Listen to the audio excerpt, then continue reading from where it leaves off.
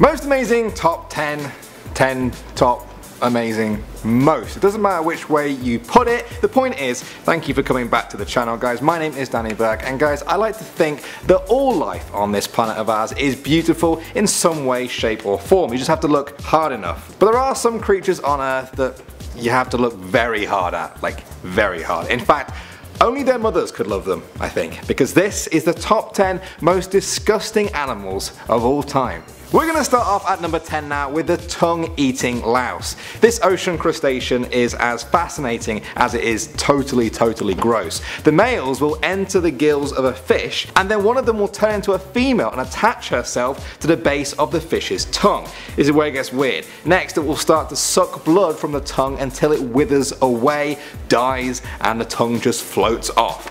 What? It gets weirder. The louse then attaches itself to the remaining mouth muscles of the fish and becomes its new tongue. Yeah, the fish literally uses it as a new tongue, and in return the louse gets to suck more blood and gets to just chill in a fish's mouth, I guess, for protection. It's the kind of creature that makes you disgusted and amazed at the same time. Like, whoa, whoa.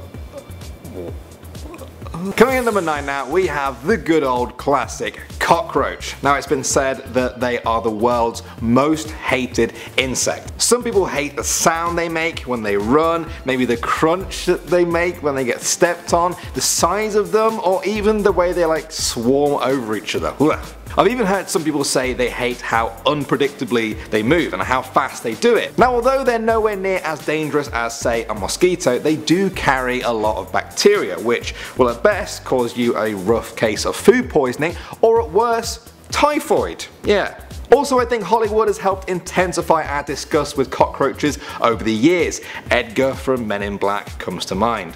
And now at the number 8 spot, we have the proboscis monkey. In 2013, British scientists set up a public vote for the ugliest animals in the world. The proboscis monkey made it comfortably into the top 5. It's just that nose. What is it?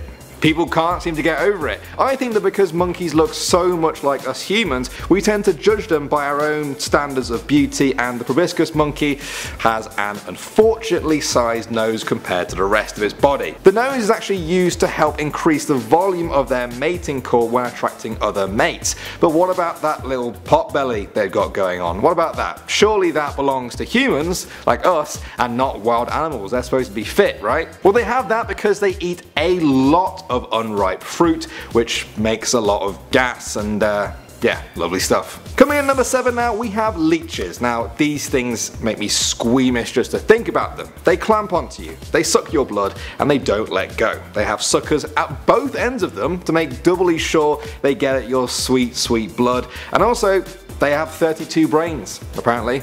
I don't know why, but that fact makes them even more creepy. When they attach themselves to you, they actually release special chemicals that stops your blood from clotting and turning indigestible.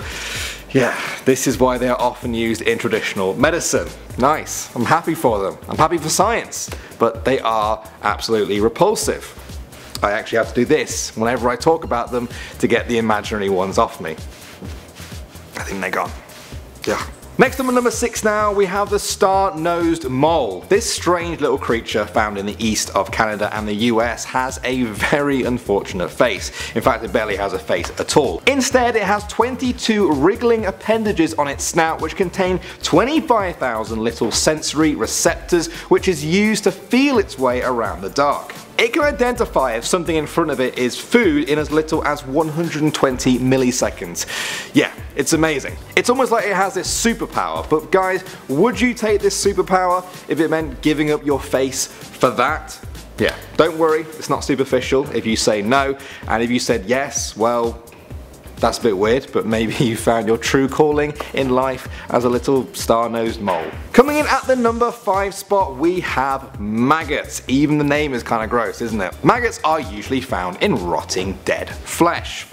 Once you learn that, it's not hard to see why almost everyone on the planet is repulsed by them. Sometimes, if they hatch inside an open wound, they won't even say no to living flesh either. That's right, maggots aren't fussy. Living or dead, they'll eat you. Like leeches, maggots do have some use in medicine for their ability to eat away rotten flesh and thereby stop infection, so that's nice. I guess they're not all that bad, but you keep telling yourself that when someone asks you to put your hand in a bowl full of maggots. No thank you. Moving on to number 4 spot now, we have the Mata Mata turtle. The name literally means kill kill in Spanish, presumably because that is the first thought people have when they almost step on this creature in South America. It's horrific. What is actually going on here? Its long wart-filled fleshy neck makes it look like some sort of evil snake. In reality, the Mata Mata turtle uses its big head and neck to pretend to be rocks in the water until it can jump out and snap up a nice tasty meal.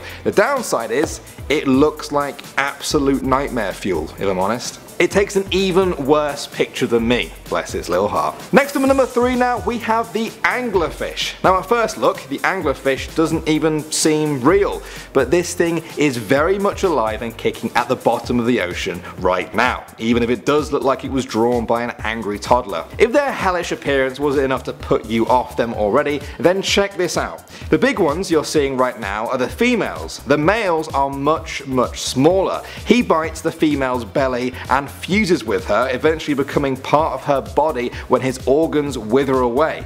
He eventually ends up no more than just a lump of flesh to provide sperm to the female whenever she needs it. Nice. And they say romance is dead. Coming in at number 2 now, we have the fly. Now hear me out on this. I know we're all very familiar with the common housefly. We see them everywhere and most of us just think about them as, you know, a little bit of a pest. But if you take a closer look at them, things get pretty disgusting. We're not even going to go into how many countless diseases they spread. They love food such as dog poop.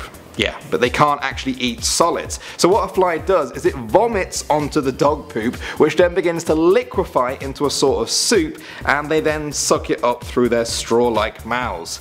Yes, millions of times a day, guys, flies throw up on dog poop and then suck up a liquid mixture. If there is anyone watching this video who thinks that flies still don't deserve to be on this list after hearing that, then yeah, we can't be friends. We have different definitions of disgusting. And finally, at the number 1 spot, we have the blobfish. Sometimes, guys, if I stare at the blobfish long enough, I start to feel like a blobfish. It's kind of weird. You remember earlier when I said the proboscis monkey was in the top 5 on that public ugliest animals list? Well, the blobfish was number 1. And I'm not even going to argue with them at all. These things are found in deep waters between Australia and New Zealand, and yes, they do look like a miserable old man or a wax mannequin after a fire. It's kind of weird, isn't it? What was Mother Nature thinking? Well, it actually doesn't look like this all the time. That's the kind of good news. It normally lives almost 4,000 feet below the ocean surface, where pressure is about 120 times greater than it is up here. The blobfish survives this by not really having much of a skeleton or any muscle at all, which works great down there, but it means you will never ever get a good picture up here. The blobfish has a bad side and a bad side. There is no good angle to take a picture of a blobfish. Poor blobfish. Well guys, that is that. That was the most disgusting animals of all time. But you know what? Looks don't matter in the end really when it comes to the animal kingdom. We just judge them by human standards, and as long as the animal is still surviving, who cares? You know what I mean? Except the flies. Yeah. Even a blobfish will find a fly disgusting. I hate flies. Thanks yet again for watching Most Amazing Top 10. My name is Danny Burt. You can find me on Instagram somewhere down there, and I'll see all you guys in the next one.